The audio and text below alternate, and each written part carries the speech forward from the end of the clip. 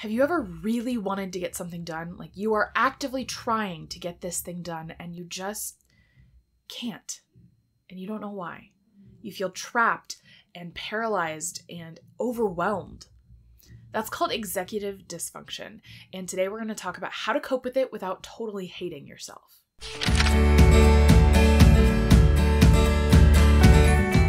Hi, my name is Megan. Welcome back to Healing Unscripted, the YouTube channel for accessible and relatable mental health content. Let's start simple. What is executive dysfunction?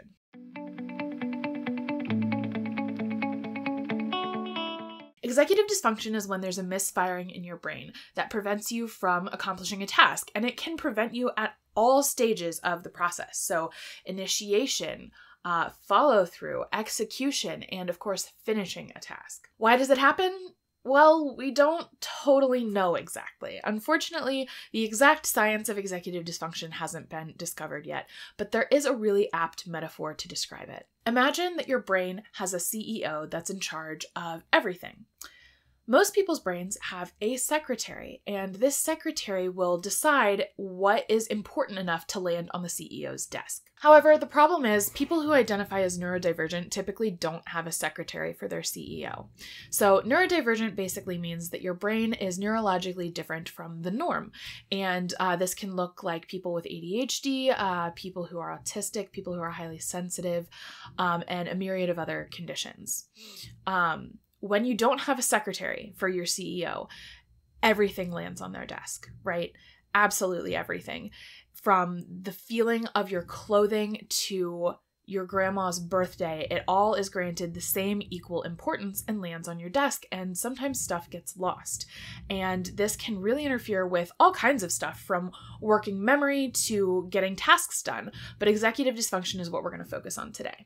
Without a brain secretary, it's really hard to prioritize, start, or finish a task. And that's called executive dysfunction. So why does executive dysfunction happen? Like I said, we don't totally understand the exact brain process yet, but we do know what can cause it or what can contribute to it. Like I said before, being neurodivergent means that your risk of experiencing executive dysfunction goes way up. But you don't have to be neurodivergent to experience executive dysfunction. Everybody can experience this, and it's typically the result of excessive stress or burnout. Unfortunately, executive dysfunction often looks like laziness, even though it's absolutely not. So if you're not sure if what you're experiencing is executive dysfunction or laziness, I highly encourage you to check out this video about how the fact that laziness doesn't actually exist. But here is the difference between laziness and executive dysfunction in a nutshell. If you want to be doing the thing and you're not doing it, it's executive dysfunction. If you don't want to do the thing and you're not doing it, then I guess it could potentially be called laziness, although I would probably call that self-care. All right, next, let's tackle, what does executive dysfunction feel like? What does executive dysfunction really feel like? I mean, how are you supposed to know if you're experiencing it if you don't know what it feels like? So let me tell you what my experience feels like.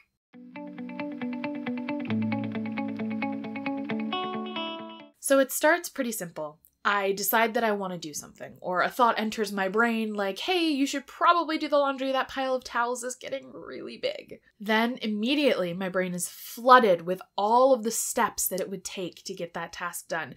And I start thinking of all the time it's going to take, all the energy it's going to take, and I immediately start to get overwhelmed and start to shut down. Then after the shutdown comes the shame. The shame of, this is so easy, other people do this all the time, like why are you struggling with this so much? Which brings up another feeling that's super common in executive dysfunction, which is comparison. So often we are comparing ourselves to what other people are capable of doing instead of comparing ourselves to ourselves and what we are capable of doing. Then I just get stuck in the shame spiral and I just feel bad about myself, and then I feel bad for feeling bad, and then I realize I'm supposed to be doing the thing, and instead I'm sitting here feeling bad for myself, so then I feel bad about that, and it's a pretty vicious cycle. Basically, executive dysfunction is not fun, and it feels really miserable.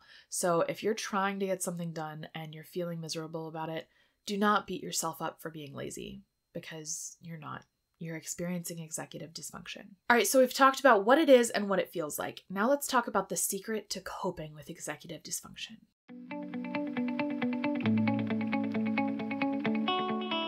Now, executive dysfunction is a complicated issue, and there is no one magic pill that's going to fix everything. But there is something that can get you pretty close. It's compassion.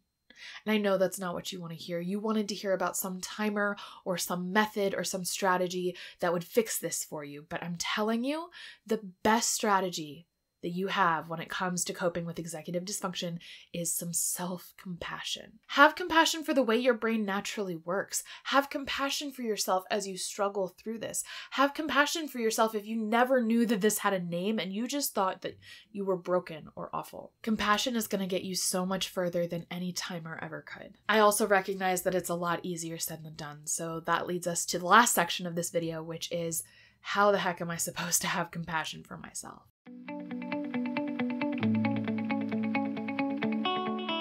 All right, number one, realize that your brain might work a little differently than everybody else's, and that's okay. If you're realizing you might be neurodivergent, it can be tricky and complicated and weird navigating this new aspect of your identity.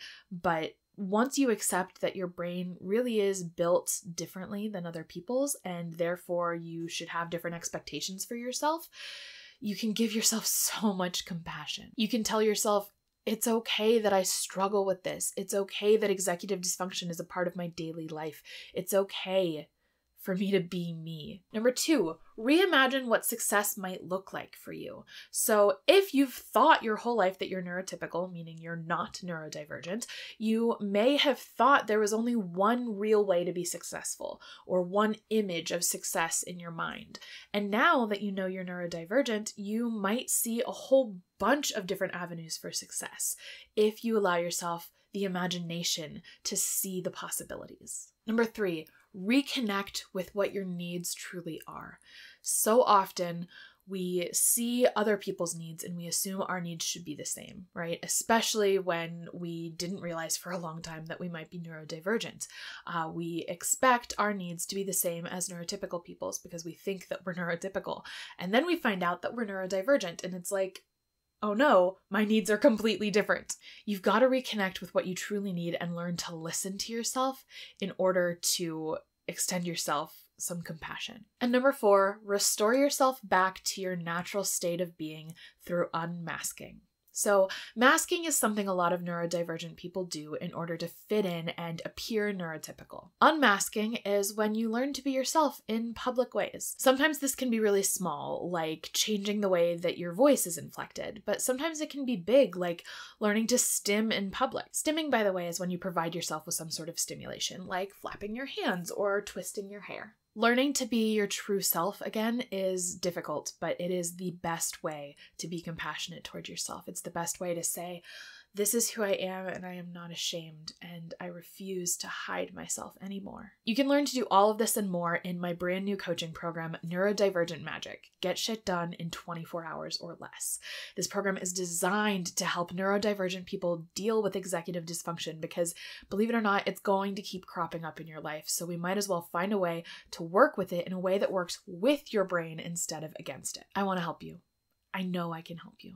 So sign up at the link in the description. And as always, thank you so much for watching.